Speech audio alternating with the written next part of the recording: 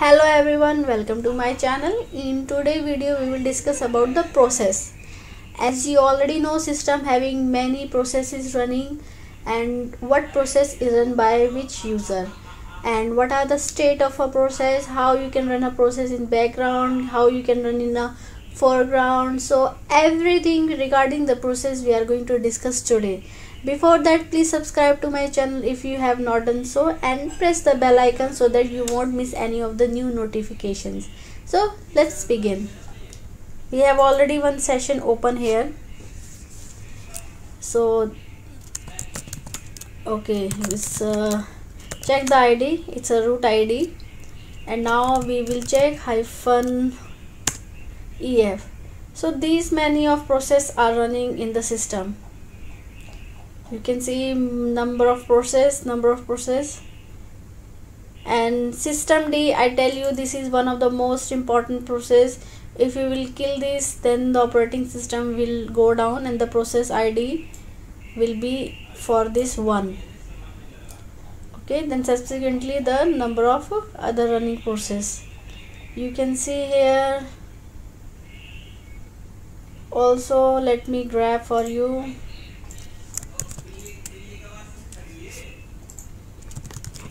SSH. So you can see here SSH root is done the SSH to this system. You can see this here. Now let's go to the other genome. So genome is also, that means it's related to GUI, which is also running. Genome. Okay, so you can see all the listed process here.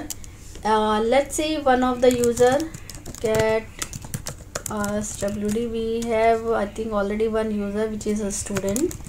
Okay, let's open another session, log in with this user. Oops, it's the wrong password. Okay, now you run any of the command. Let's say if I'm running top command will give you the system utilization. Okay, just check the process. Top. Okay, so you can see top command is running by the student account. Okay, and if you want to kill it, you might have to kill space ID. Then let's see the another window. Okay, you can see the session is already terminated.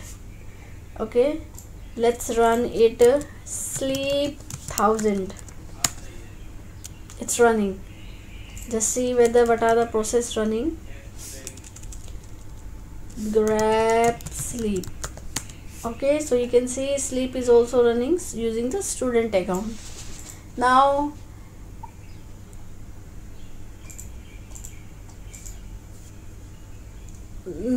let's close this session, and let's say if you have process running in the background, make it n%. N% mean running the process in background. Meaning is, let's say if you won't run this one, if you run this without an n%, you cannot get this $shell, and whatever command you will type, no use, because it's dollar prompt is not coming for you. So you need to kill. If you want to do another work, you cannot do until unless this process completes. So you have to kill it. So avoiding this, do n%, and your session will be available. You can do anywhere whatever you want to do. Now see, you have jobs running, one sleeping this.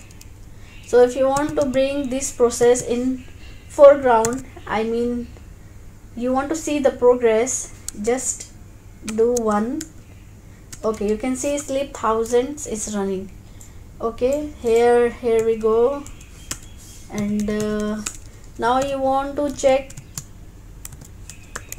what are the process running using the student account. You can see here SSHD also running, bash also running, sleep also running. Okay, so you can kill here this sleep, and let's see whether it's killed or not.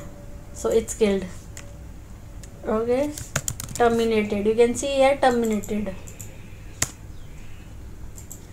And now I want to show you one more practical. Let's say this student running the process top, and you have requirement to delete the user account student.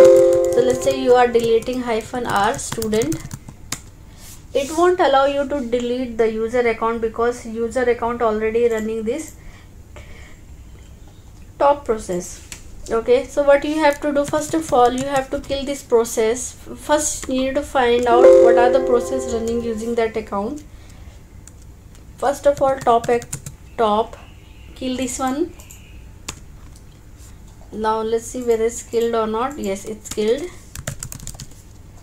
And try to see any other process. Try to remove the home directory. Still it's running.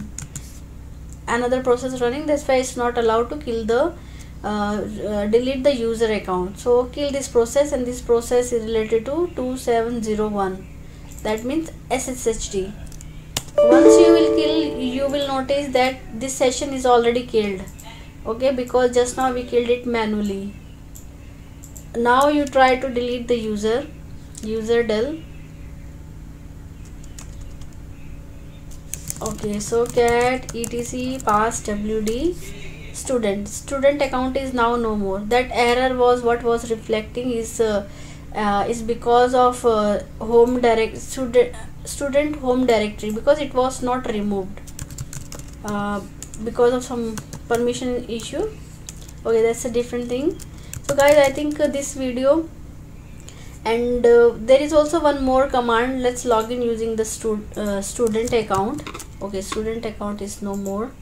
User add student2 file exit, that's fine. Student2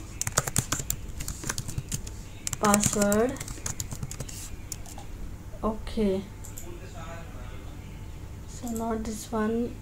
Let's log in using student2.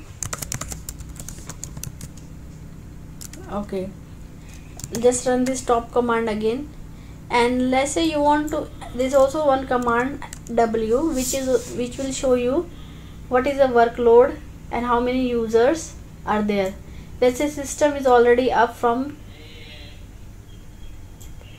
13 hours. Okay, and it's 2 users, and these are the loads. Root and student2 is running into the system.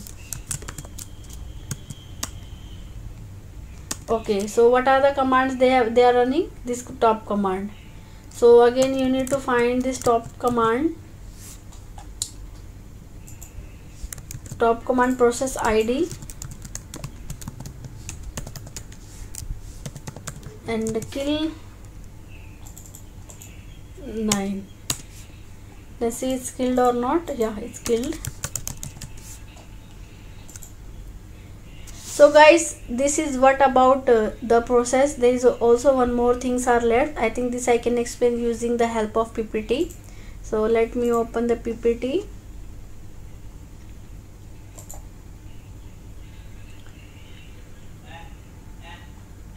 So here what you can see, the process, this is a process, and it's once is initiated it may generate the child process.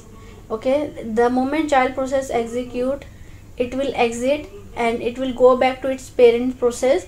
Then parent process will start executing itself and it will go to the complete state. Okay, sometimes child process won't generate, so it will directly go from parent process. It will wait if really required to wait, then after processing it will go for the completion. Let's make it bigger. Okay, so this is a new process. Let me run the slideshow. Okay, so here what you can see, this is a new process. It may schedule or it may not be scheduled. It will be in ready state. Okay, then it will start running, going kernel for the memory process. It may go for sleep also, maybe waiting for some instructions or some executions or something else. Then it may wait for an event, go back to the ready state, There is also one more stop. Maybe for some of the reason it might suspend, or something we have done or user done, or maybe because of system, then it will go back to the resume status and it will be ready to will go for the executions. Here is user running.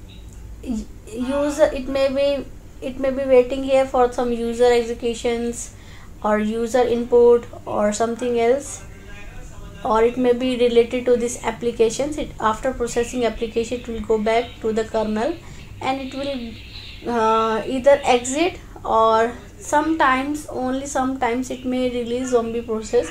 Zombie process is nothing, just leftover of the dead process which was not cleaned up properly. Okay, and at the end it will so that's a complete life cycle of a process.